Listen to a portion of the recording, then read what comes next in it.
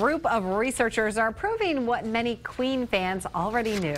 Yeah, they used science to explain why lead singer Freddie Mercury had such a great voice.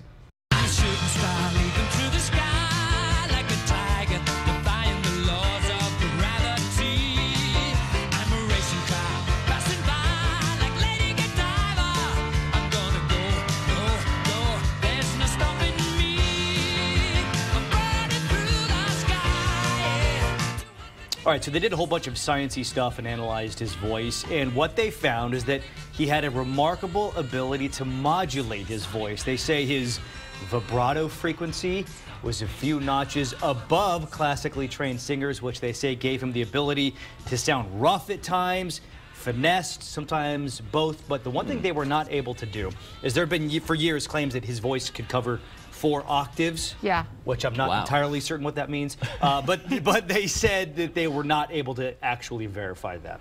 Nonetheless, we know he's great. Can't argue with Amazingly science, talented. right? I know. Yeah.